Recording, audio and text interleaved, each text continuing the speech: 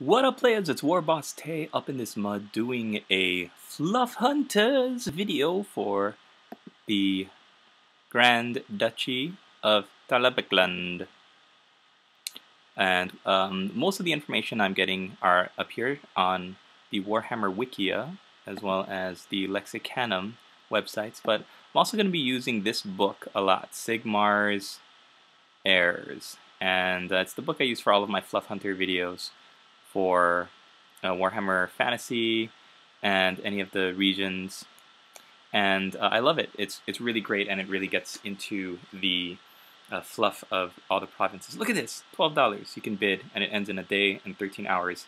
If you are a Warhammer enthusiast, I suggest you go on eBay and find this book, son, because it's out of print, or not out of print, is it? Yeah, probably is out of print. It's Fantasy Flight Games' Warhammer Fantasy Roleplay 2nd edition. Right now, the role-playing game is in the 3rd edition, which means that you're going to have to get this off of Amazon or off of eBay.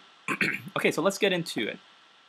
The Grand Duchy of Talabecland lies at the center of the empire and borders upon more grand provinces than any other, including Stirland, Rakeland, Middenland, Hochland, Ostland, and Ostermark. On the tabletop, for those of you who collect Empire for Warhammer Fantasy battles, it's the red and yellow color scheme. Now, in Talabecland, it's like Talabecland is the name of the region, but within the region of Talabecland is the city, the capital city, Talabheim.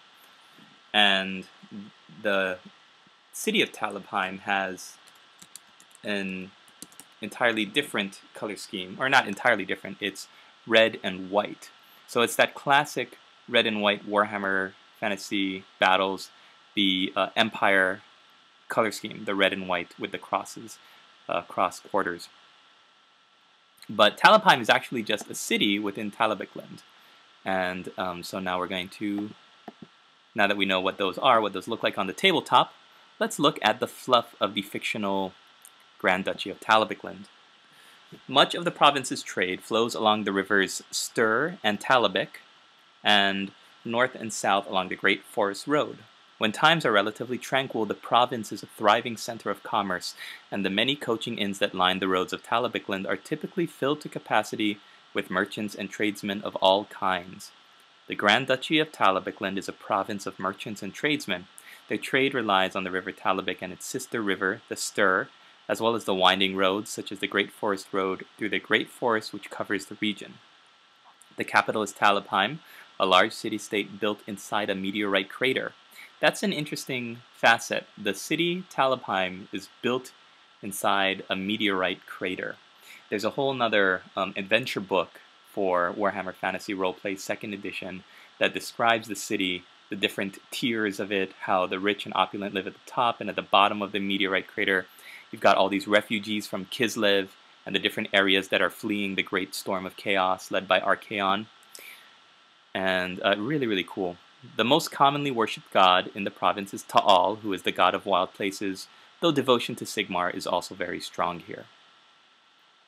So that's an overview of Talabheim, or Talabecland, and yeah, throughout its history in the Warhammer world, it's been one of the more aggressive regions, largely responsible for the time of the Three Emperors, which was a very riotous time of upheaval and civil war for the Emperor and the Empire of Man. Most of the people of the province are descended from the ancient Talutin tribe, who were given the rule of the region between the Talabec and Ster by Sigmar. The people are unusually self-effacing, even the nobility.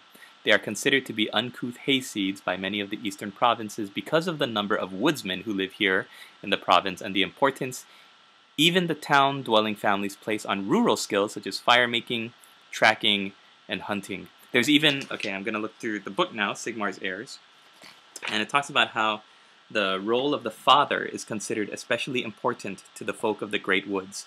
Even town-born men take their sons to the woods for a summer and teach them how to follow a trail, light a fire, and catch a meal. This is considered a matter of practicality, just like a Marienburger who would learn how to swim because Marienburg is located on the ocean. A lad without a father to patiently teach him the ways of the woods and the bow is considered unlucky indeed. Sadly, the storm of chaos left many a youngster with no means of initiation into the ways of his forefathers. That was really, really cool, I think, that they actually focus on a facet of the social life instead of just, oh yeah, this is what the region is. They actually talk about how the people place a value and importance on being a good father by teaching your sons and your daughters the way of the woods. It also says in the book that it's a thickly forested place because if we look at this map now, you'll see that because it's in the middle, and like I mentioned earlier, it's bordered on all these different sides by all these different regions. Here's Talabecland. You can see it's bordered. It's like right in the center. It's bordered by all these different regions. It's taking a little bit of a while to load. The almost entire bottom half of Talabecland is given over to the Great Forest. And the Great Forest is, yeah, it's not as haunted as some of the other forests, but it's still full of danger if you're not careful. But it's definitely not as evil and as bad of a forest as other places. Let's see what else we can find in this book. It's got some sayings of Talabecland. Oh, hello. I'm on the same page. Some sayings of Talabecland are, "The woods whisper, but we shall never know." Rub, which means a mad fit of anger. If someone is gone to see if the leaves are green, that's off on a drinking binge in the woods. Seeing the green hills means to be off on a flight of fancy. Something called the Big Burn is autumn, I guess because the leaves turn red. And tipping a horn means having a drink, especially in praise of Taal. So I love how in this book you have sayings of the people, local colloquialisms that they say. That's another great little facet of it that I think the writers must have had fun with.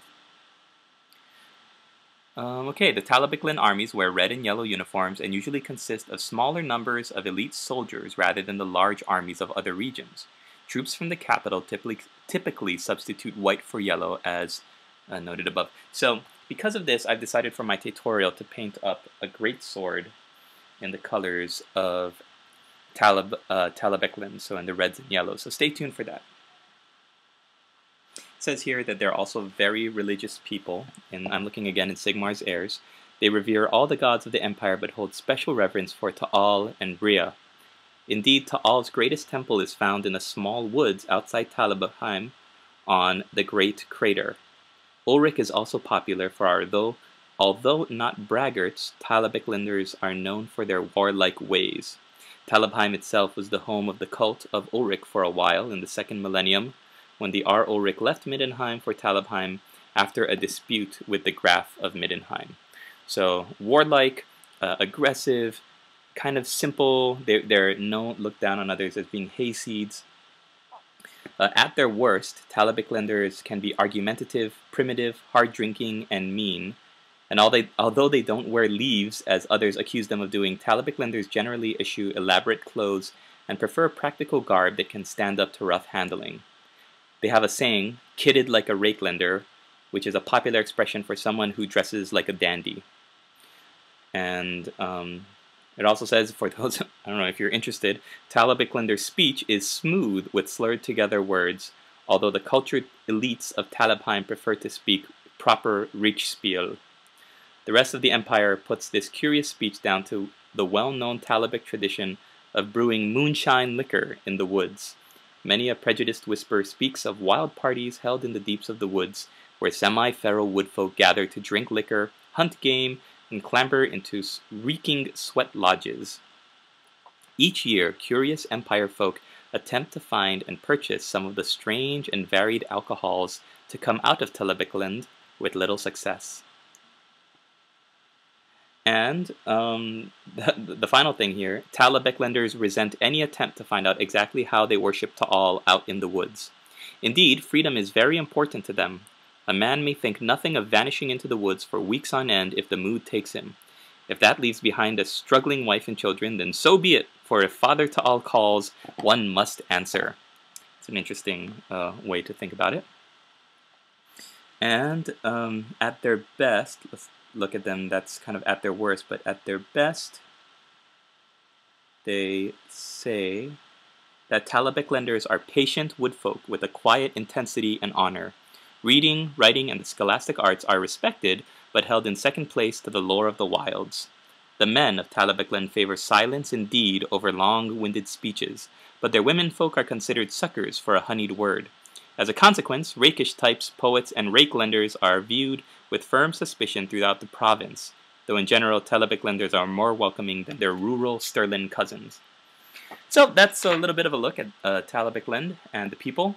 Hope you guys enjoyed this little Fluff Hunters video. Stay tuned to see how I go about painting a greatsword in the Talabecland color scheme of red and yellow. And also check out my good buddy Ringo Simpkins, who many of you should know if you're subscribed to my channel. He's also doing some Empire Troopers from Talabecland.